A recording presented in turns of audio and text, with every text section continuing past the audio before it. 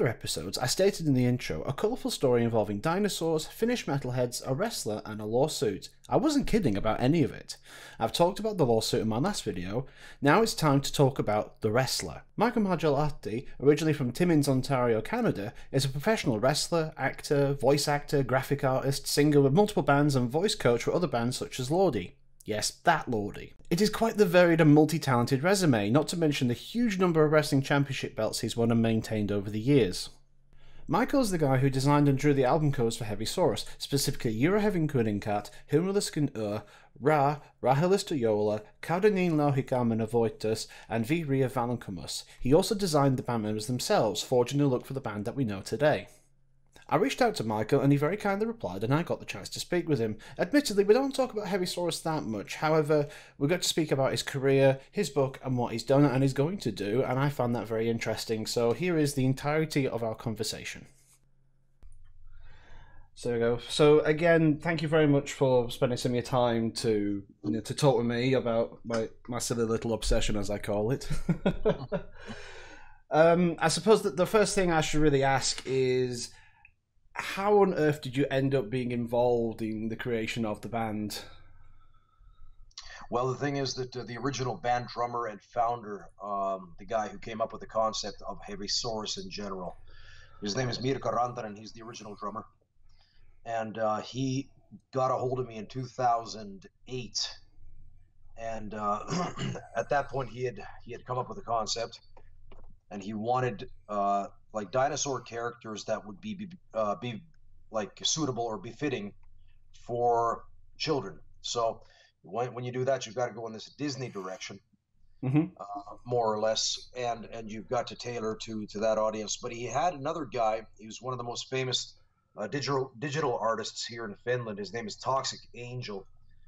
Janne Pitkänen is his real name, and he does the album covers and the sleeves and whatnot, draws the digital artwork for bands like Nightwish and Sonata Arctica and yeah, and whatnot. Yeah, so and he does a lot of stuff for EMP, which is one of the biggest online distros for all kinds of metal stuff. So anyway, he originally drew up or like drafted up these dinosaur characters, like lizards. Basically, they weren't quite dinosaurs; they're more like lizards that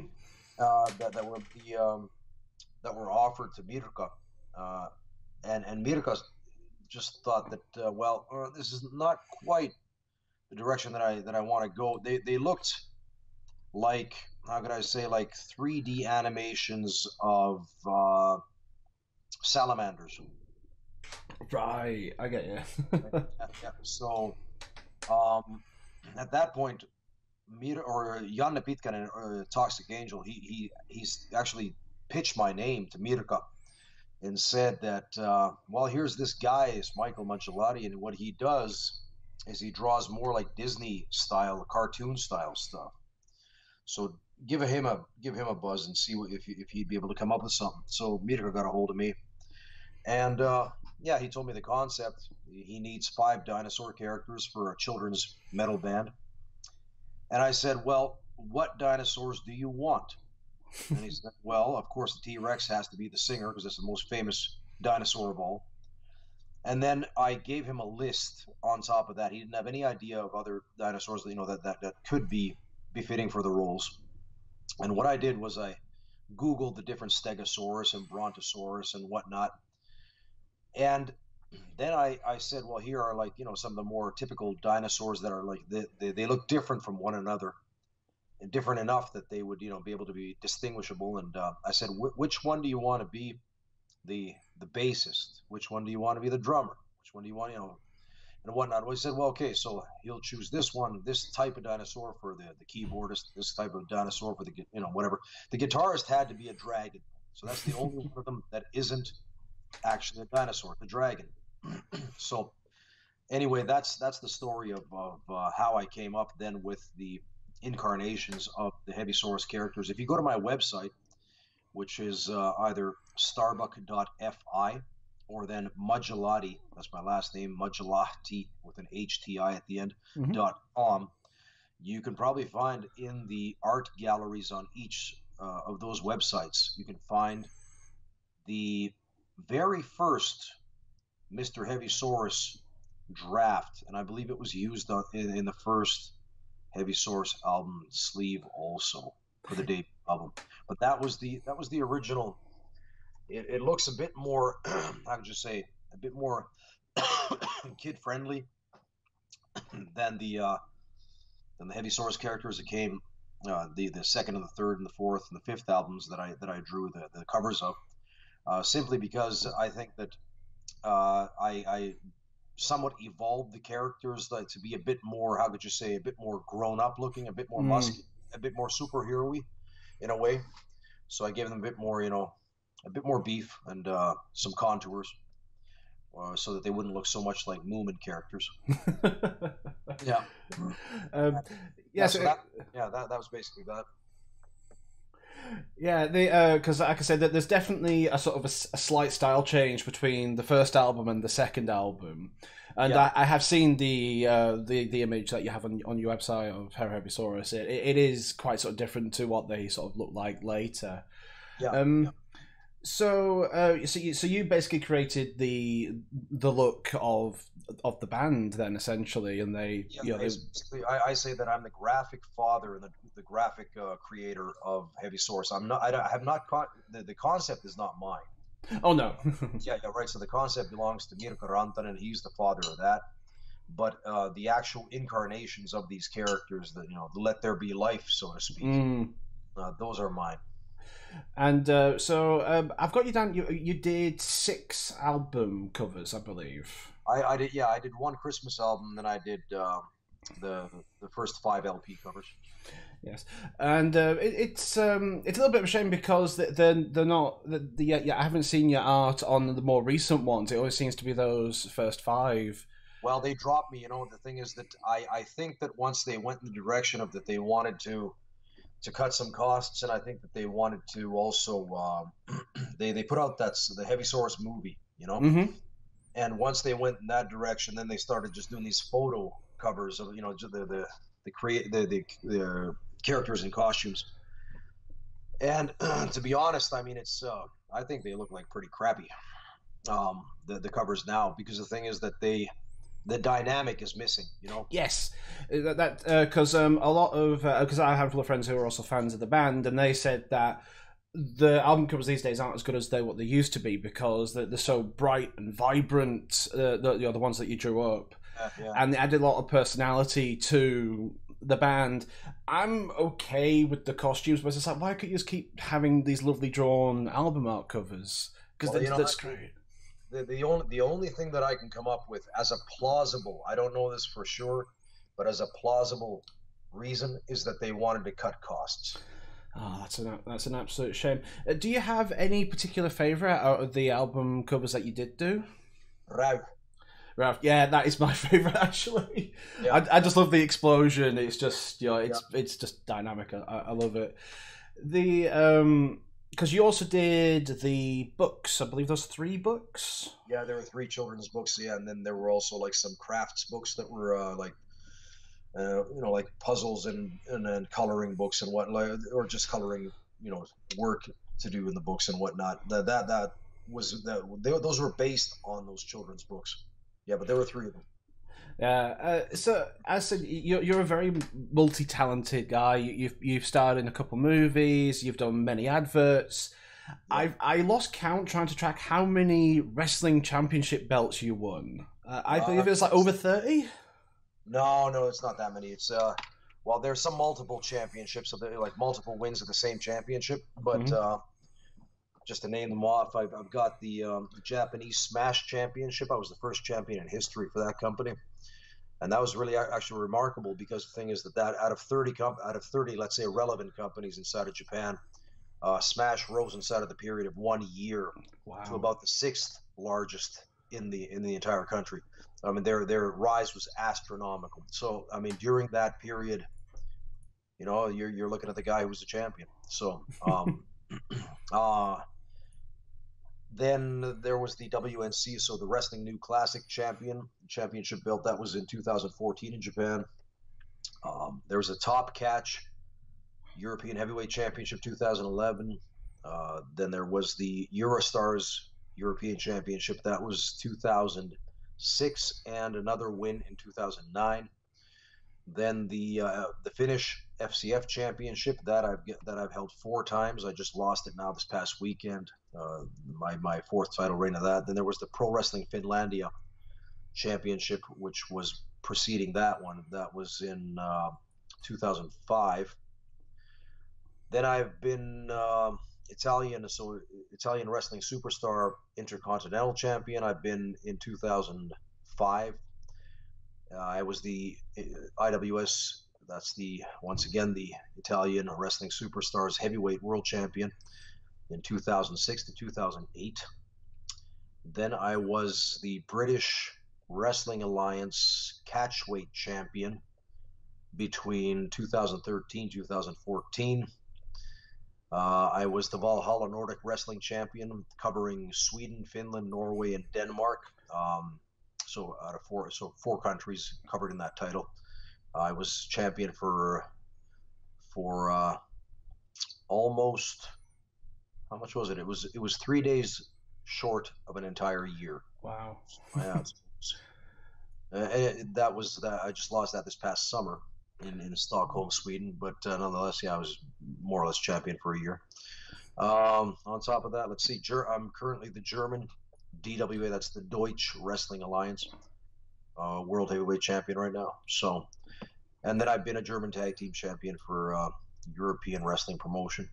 So yeah, so there's quite over the years, and that's it. And also, from again, what I found out, you're singer in 3 bands. Yeah, I have a southern rock band called Crossfire. That's Crossfyre. Mm-hmm. We played with ZZ Top, with George Thorogood, with Steppenwolf, with Blackfoot, Molly Hatchet, and whatnot. Johnny Winter. I've been the singer. I've in that since 2010. The band has been around since 1991. They started in Florida, in the U.S., and they migrated at the turn of the century to Finland. Then I've got my own band called Stoner Kings. It's basically heavy rock, riff oriented, very chunky, very, very, very masculine, very manly.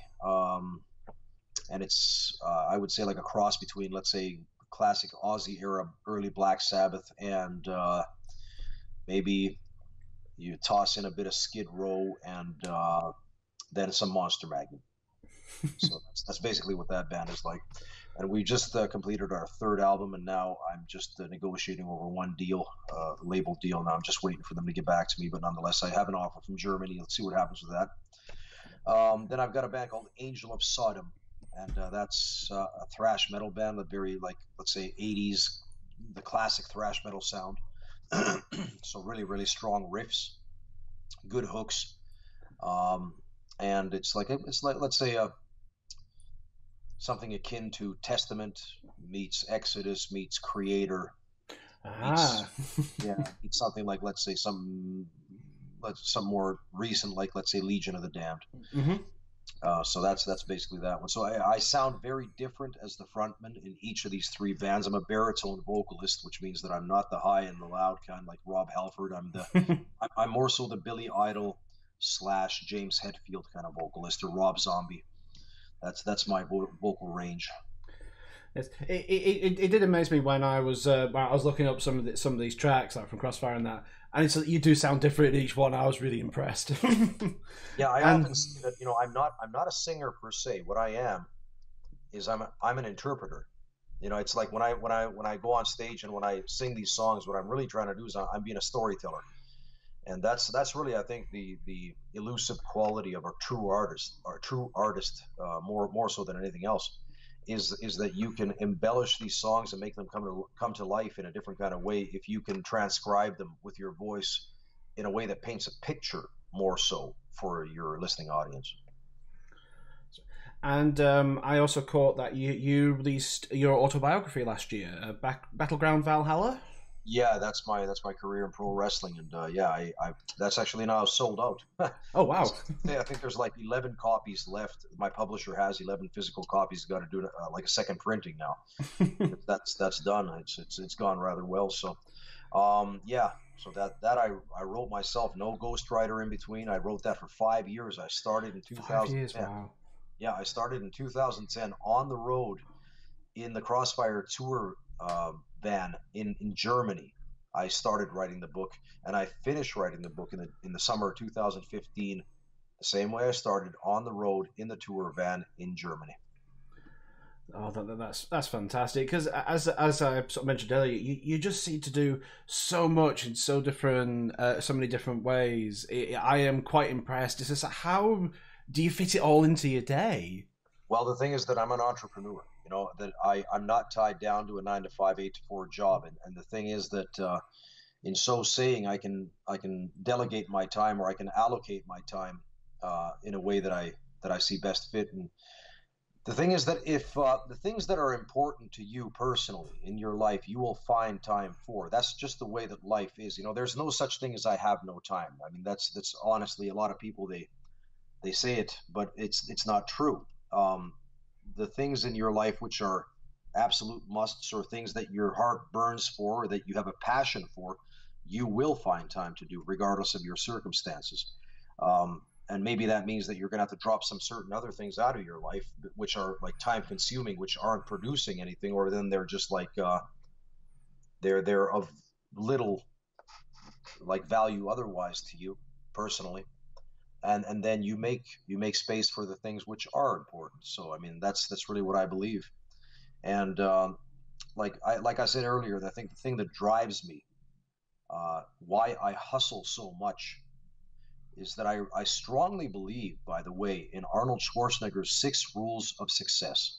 If you haven't seen it, go on YouTube, check it out, and then you'll get a grip, an understanding of what that is. But I really, really strongly believe in that, and he hits all the main points that you need to be successful, and and to have a fulfilling life. You know, and the thing is that I think that if you think of life in general, there's all too many people that just, they just perform their lives, and they're not actually living there. They're dead. They don't even know it yet. They're a corpse. They're a walking corpse. And that means that, they hate their lives, they hate their jobs, they're not happy with where they are in life, and they can't seem to facilitate, or pull themselves out of the rut to make the kinds of decisions that would lead to a gratifying life. And me personally, I when I was younger, I made a choice that I thought to myself that, you know what, I'm here for maybe 80 years, and time goes by fucking fast. I tell you that Mm, much. And you look back, I mean, I'm 45 now. I look back at, 10 years ago, that was 2008. And how fast has 2008 to 2018 gone by? just It's gone, like, yeah. it's a snap of your fingers. And if you break life down, life breaks down into about 7 to 9 decades.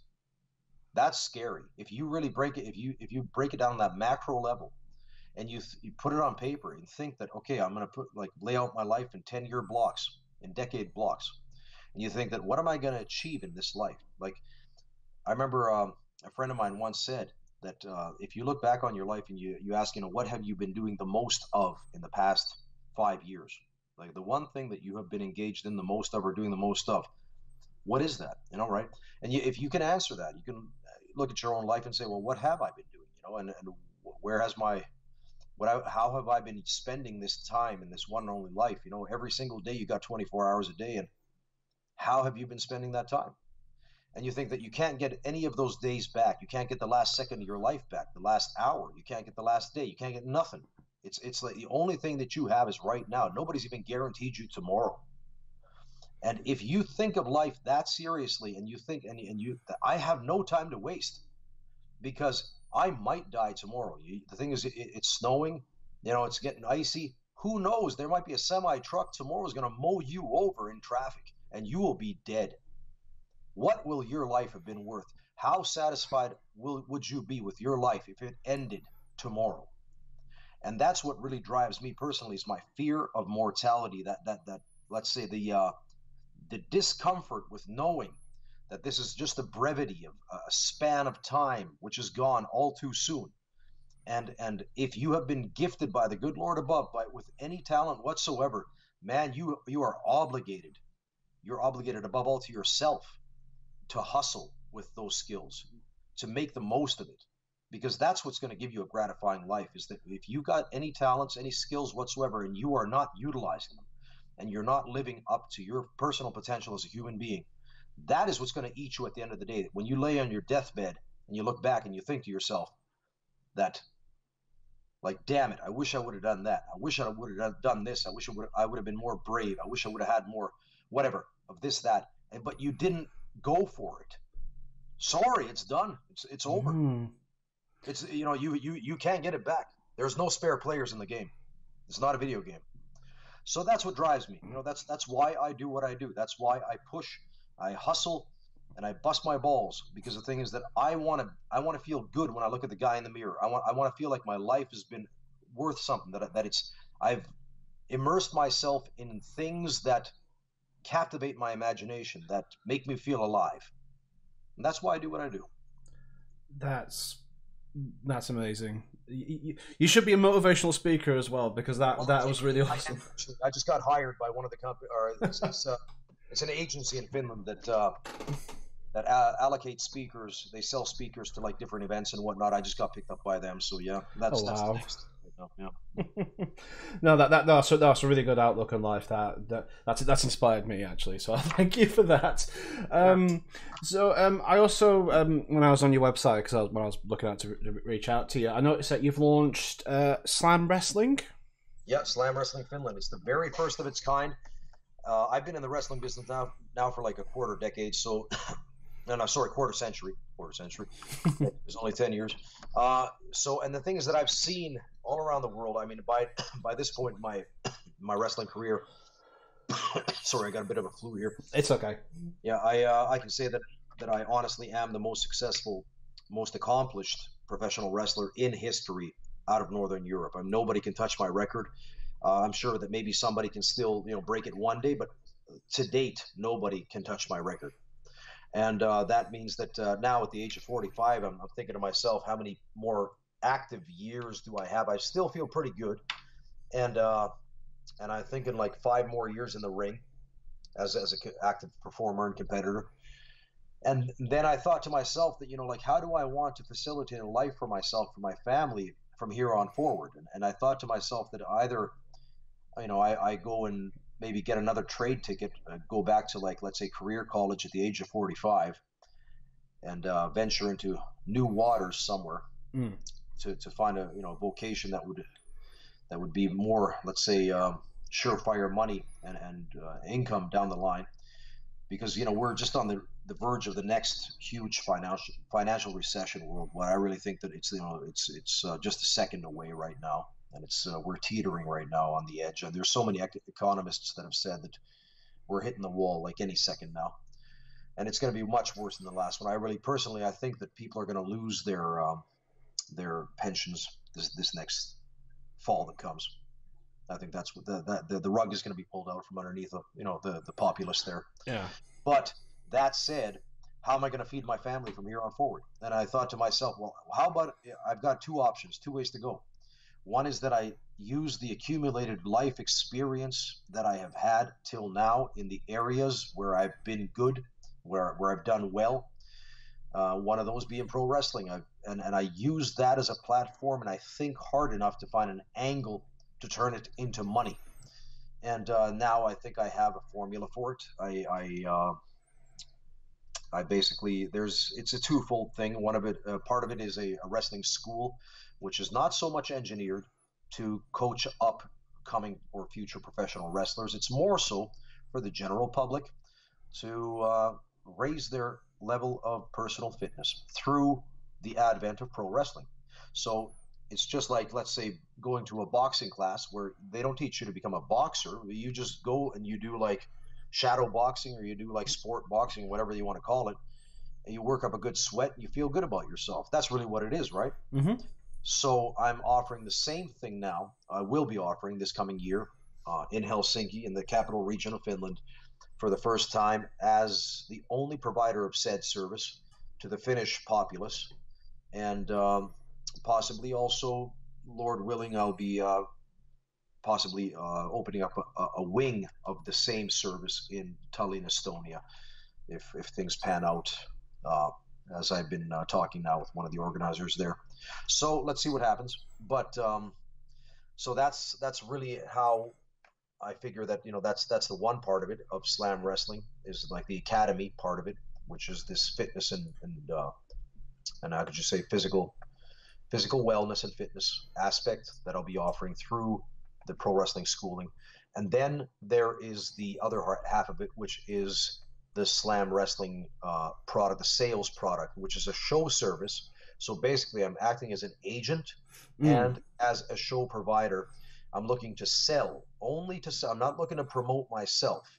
I'm looking to only sell to other companies, to businesses offering content that can be custom tailored according to their specifications. So let's say if you have a Mexican theme, let's say it's like a salsa theme, or like a, I don't know what, let's say it's just a general whatever. You give me the specifications, you set the budget as the client. And what I do is that I scour the ends of the earth. I go, like, I'll find talent for you out of Mexico to coincide with your event. And according to that budget that has been set forth, bring them in, produce the show, and custom tailor the content and the matches and whatnot to suit the spirit and the angle and the slant of your event. So this is not something that other wrestling organizations or promotions offer. What they do is they have a set, like, let's say, roster of talent that they have, and they're their own boys, their own trainees, or whatever it is. And they just, they come in, they do their show, and what they offer is what they offer, and that's it, cut and dry. What I do is I offer you what you want to see, if you understand. Right, So yeah. I let you as the customer have an influence and a say in the kinds of wrestlers that you want to see. If you want to see a big black guy, if you want to see let's say a 200 kilo behemoth, somebody just like just like as tall as they are wide. If you want to see a really attractive female wrestler from Japan or whatever it is, you as the client, you're the one that tells me what you want, and according to those specs, then when you market your event, you have all the tools in hand to market according to your vision of what you hope to achieve through this. That's a really good service. I like that. Yep. I'm not I'm not in the region of organising wrestling events, and I only sort of vaguely know from wrestling from when I was younger, because what wrestling I remember was the days of Hulk Hogan and that. Mm-hmm. And I just saw them. You got trained by Lance Storm? Yeah, I got trained by Lance Storm, and also by a guy called Carl Moffat, who wrestled under a hockey mask as Jason the Terrible for Stu. Yeah, it's kind of like from Friday the 13th. Yeah. But as a big brutish, almost like a horror, intimidating kind of like type of wrestler for Stu Hart Stampede Wrestling out of Western Canada in the 80s, and also for Carlos Colon in Puerto Rico for New Japan Pro Wrestling, All Japan Pro Wrestling. So he was all around the world during his stint. And anyway, so these two guys, they trained me up, in 93. Wow. And you got into professional wrestling in 94? Well, the thing is, I got in 92, actually, as a ring announcer. Yeah, I was a ring announcer and TV announcer originally for Rocky Mountain Pro Wrestling out of Calgary, Canada. And then in 93, I became friends with some of the wrestlers, Chris Jericho being one of them. And oh, wow. Yeah, Chris actually, he gifted me, to set me off in my pro wrestling career, a pair of his old boots. For my very first match, he just gave them to me, and it's like, start me out. And anyway, Lance, we became training partners at the gym for 1 year, and during one of the training sessions, he took me aside and he said, "You know what? I see the passion that you have for pro wrestling, and if you want, I will train you. And he never asked for a single penny of my money. You know, he did it out Oh of friendship. wow. Yeah, he did it out of friendship. You know, and the guys that were being trained at the Hart Brothers Wrestling School in Calgary at that time, and Lance was the coach there, one of the coaches anyway. And he, you know, the what they were asking, what I recall was $5,000 for the actual wrestling schooling for the entire term. And I had, you know, I was living hand to mouth. Every 2 weeks I was cashing in my paycheck, and the last $5 literally in my account went into the gas tank just to get to work, like on a routine basis every single 2 weeks. Last five, boom. And I was living hand to mouth. I was just barely surviving. I was, you know, earning my stripes, paying my dues, and all this shit. But you know, it's like, you know, so I would never have had money to go to wrestling school to become a wrestler to get trained, and it was by the grace of God Almighty in heaven, and by you know, just becoming friends with somebody on the level that you get to know them well enough that they look at you and they say, you know what, you know, I want to help you out, and Um, that's what happened. And also Carl Moffat, same thing. Wednesday nights, he'd take the new guys, the rookies, the guys that needed more experience, and he'd take them into the ring in Calgary on his own time, and he would just train you for like 2 3 hours. You'd be there and just, you know, I mean, you'd be breaking a massive sweat and you know, learning the ropes. And that's really how I got in. These two guys under their wing and under their blessing. and look where it's taken you. It's taken you all over the world, pretty much. 21 countries and four Wow. continents. You know, it's amazing. And all these championships, and I've been a main event wrestler pretty damn well, pretty damn much everywhere I've been. You know, I've been against the top guys in this business, from Japan all the way to Germany to you know, all around the world. You know, it's really funny when you think about it that people, you know, sometimes they've asked me, you know, what's the catch? I mean, why you? How come? You know, I'm not the biggest. You know, I'm you know, 5'11", just a bit under in my, you know, my bare feet. Uh, then I'm like 100 kilo. Uh, I'm not on steroids, right? I'm natural, even at 45, still natural. Yeah. And the thing is that I'm not a high flyer. I'm not like one of these really spotty types of show wrestlers. Um, but I'm damn good at what I do. And the thing is that I've got I've got all the tools and all the elements necessary to make it. And the tools that you need are the look, the charisma, and the actual in-ring aptitude or talent. And I've been fortunate enough to be blessed with all three of these, and I've worked my ass off to perfect the things that I do well in the way that I'm saleable, that I can parlay my talent. I can definitely see all three because I looked through your YouTube channel and you got a couple of like promotional videos and you Yeah, just exude charisma just to every pore. It's like yeah, you're perfect yeah, yeah. for Thank you. wrestling. It's really cool. Well, the thing Um, is, hmm? when I was, I have to say about this that when I went to Japan, and Japan was my career goal. You know, like people often say to me, like, "What, you never been to WWE?" I said, "No." I was offered in the early part of the '90s when I got in the business. I was offered to go to WCW and to WWE to be a so-called TV jobber. That's like Ah, where you become a squash monkey for the big boys on television. They'd kill you inside of a minute, 2 minutes, whatever it was. So you're like what they call nowadays an enhancement talent.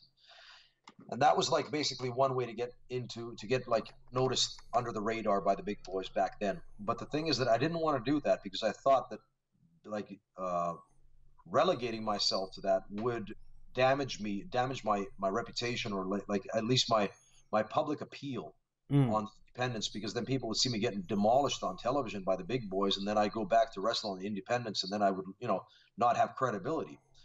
And so I didn't go, and I had some heat with like the local other Canadian wrestlers in that area in Ontario at that time, for not going. But you know, they thought I had a big head, and thought I was too good to do this shit. But you know, it's just I didn't want to be seen in Ah, that way.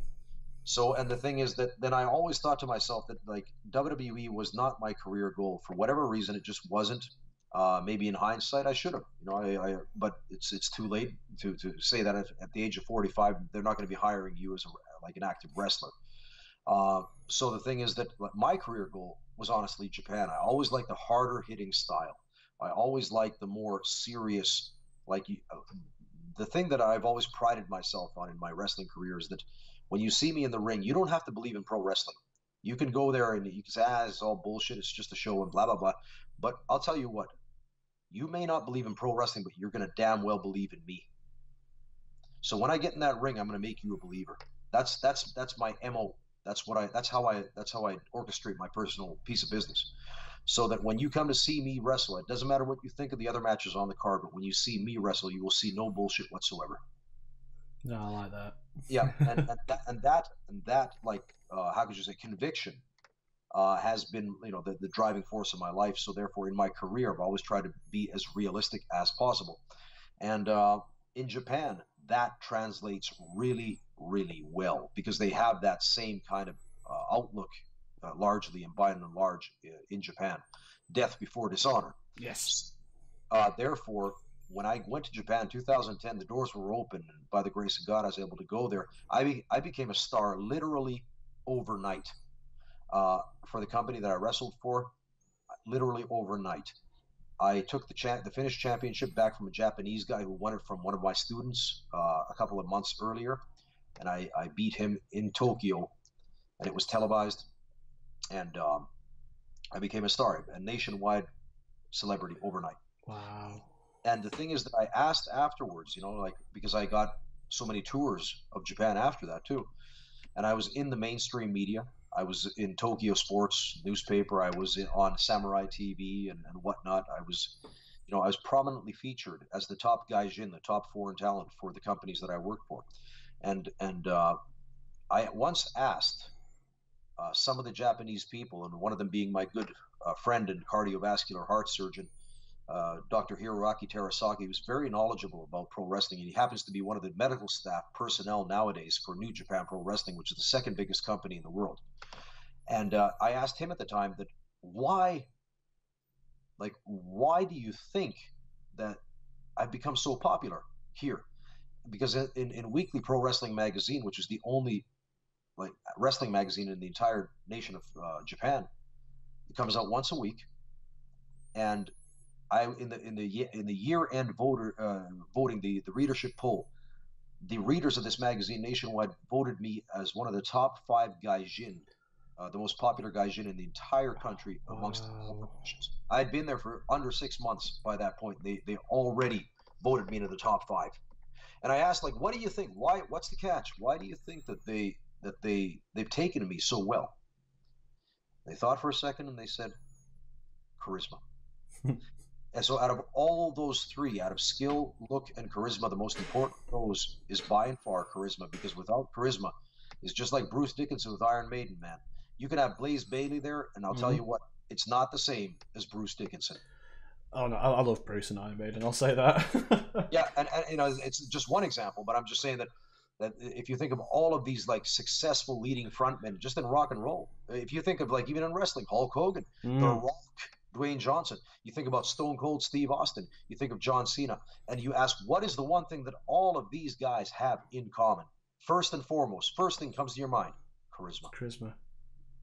And so the thing is that's the make it or break it factor that's going to separate the wheat from the chaff. That's what's going to make you into a nationwide name, because the cream always rises to the top. I really believe this.